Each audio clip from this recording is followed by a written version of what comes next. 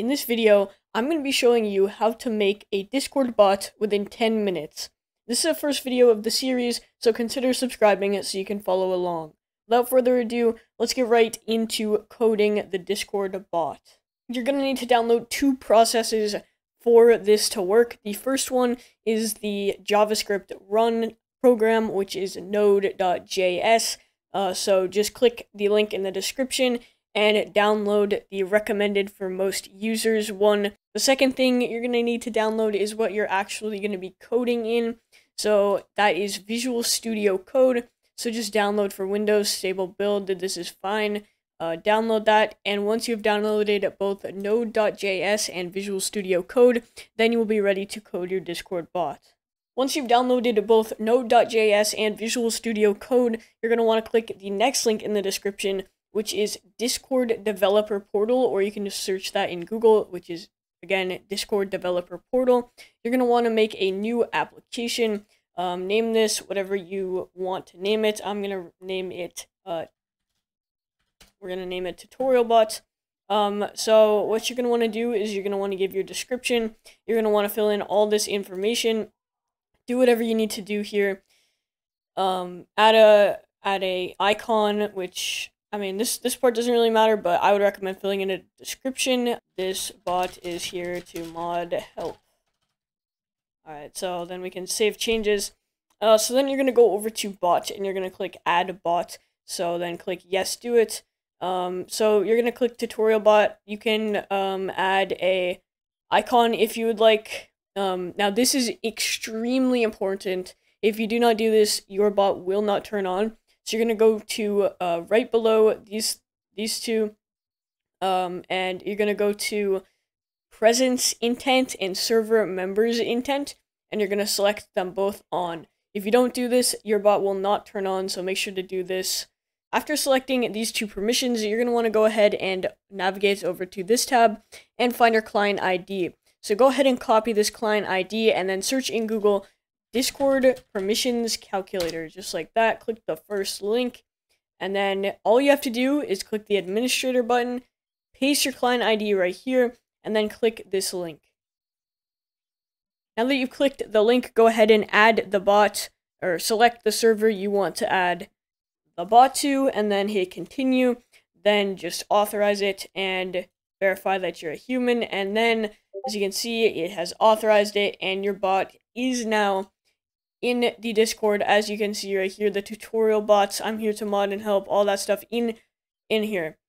As you can see, this is, by the way, not my actual account, so I'm using this account for the purpose of the video. Anyways, as you can see, the bot is actually offline. There's no code. If you try to run a command, it's not going to run because there's no code. So what we're going to want to do now is we're going to go ahead and start coding.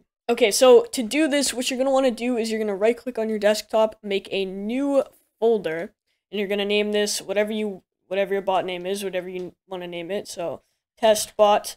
So then we're going to go ahead and open the folder. Click in the top bar right here. If you're on Windows 10, you should be able to find it as well. And then just search CMD. That will open up the command prompt, and from now on, we're going to start downloading some stuff that we need to run the coding for Discord. Remember, you must have Node.js and Visual Studio Code installed on your PC for this to work, so if you haven't already, go do that. Mention that in the start. Here we go. So what you're going to want to do first is you're going to do npm in or npm install. I'm just going to do discord.js, hit enter. That will install.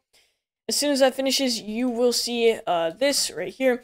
If you refresh your folder, the package and package lock will be right here. Alright, so now what we're going to go ahead and do is we're going to do Mpm Init.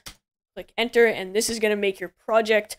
So the package name, testbot, that's correct. Version, you can basically just skip through all of this.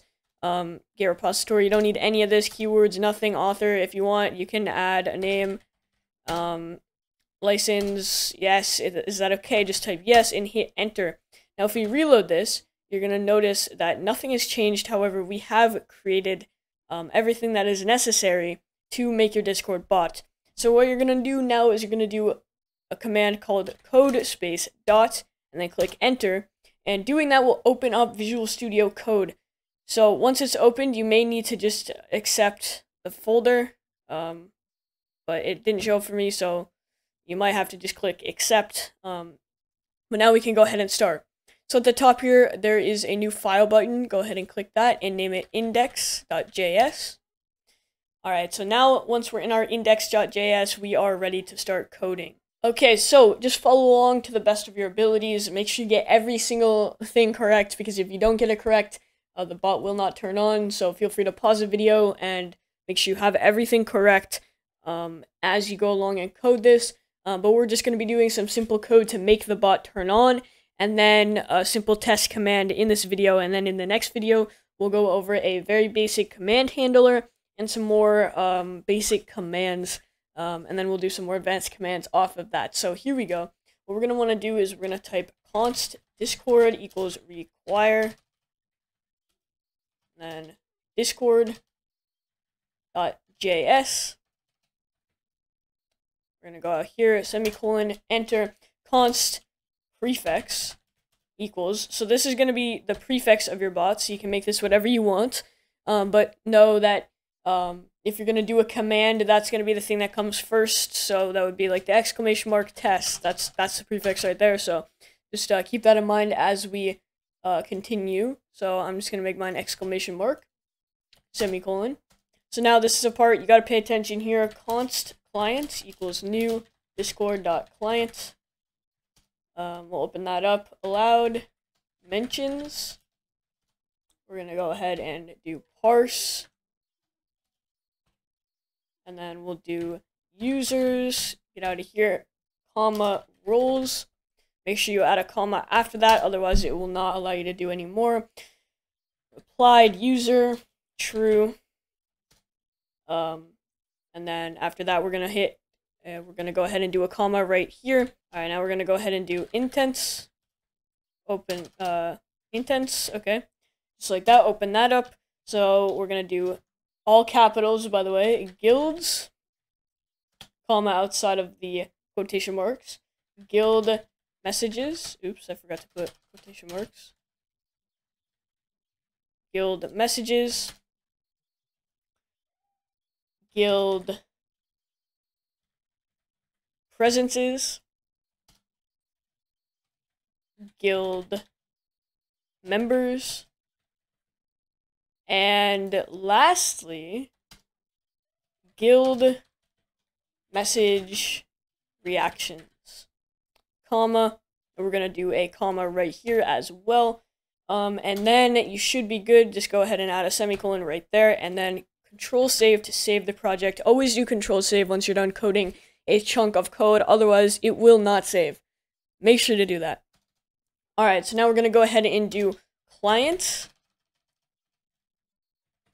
dot on ready in the quotation marks, comma, empty parentheses right there, equals, open that up again. We'll do console.log. So this is what the console is going to say when the bot is turned on. So we'll just do bot is online. Alright, so now what we're going to go ahead and do is we're going to make sure we can get the token in here. So this will allow this code to go into the Discord bot. So we're going to do client.login and then quotation marks. Alright, go back to the Discord developer portal. Go back to the bot that you just created. Go to bot, the bot category, and go ahead and click reset token. Yes, do it. If you have 2FA, you're going to need to put in a code. So once you've reset the token, you're going to get this token here. Do not share this with anybody, otherwise they'll be able to access your bot, turn it into a raid bot, do whatever they want with it. So just don't share this token. I'm going to reset the token at the end of the video. So go ahead and copy the token, go back into Visual Studio Code, and then paste the token in between the quotation marks, save the project, open up a new terminal, because now we're going to be able to turn the bot on.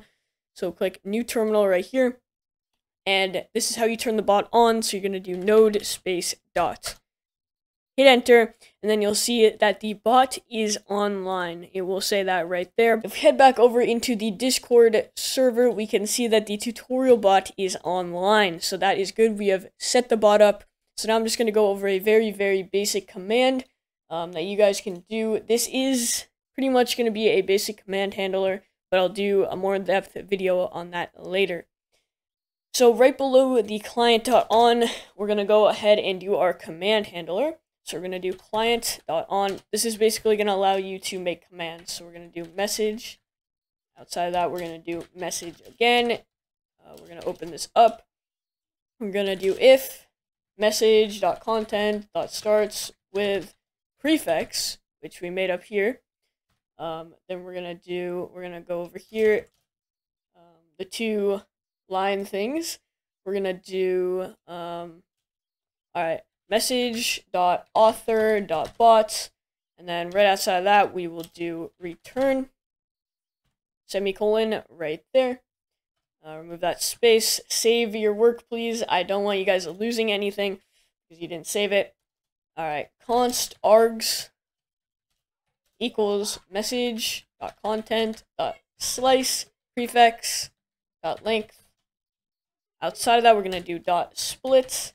We're going to do slash plus slash again, semicolon. Right below that, we're going to do const command equals args.shift, parentheses, .to lowercase, more parentheses, and go ahead and close that off. So let me just fix that. Save your work, and then we're done with the command handler. So right below that, we can do a test command. Alright, so here's what you're going to do. This is a very basic test command. Just copy this code, and that way you can have a very basic command to start off. So what we're going to do is we're going to do if command equals test. Open that up. Message.channel.send. And then right here, we can paste or put whatever you want your bot to say when you do the test command. So for me, I'm just going to say, the bot is currently working properly. Alright, so then save my work, and we're going to do Control-C in the terminal and do node space dots. That will turn the bot online, or basically reset the bot. And we can try this test command again, and as you can see, the bot is currently working properly. It said it right there. Just for reference, if I wanted to change this to, I don't know. Oops. Alright, let's say I wanted to change this to subscribe to Mr. J Awesome. Save that. Control-C, no space dots. And we can try the command again. There you go. So that's basically how you do very simple commands right there. Question answer commands. That's how you do it. So you guys can play around with that. But yeah, that's basically how you code a Discord bot. In 2022 with Discord.js. If this worked for you and if you enjoyed the video, make sure to like and subscribe. If it didn't, just comment down below and I should be able to help you with it. And yeah, subscribe because the next video I'll be going over more in-depth commands and a command handler. And then I'll be doing ban, kick, and warn commands, echo commands, welcome and leave commands, all that stuff in the future of the series. So make sure you leave a like, subscribe, and I will see you guys in the next video.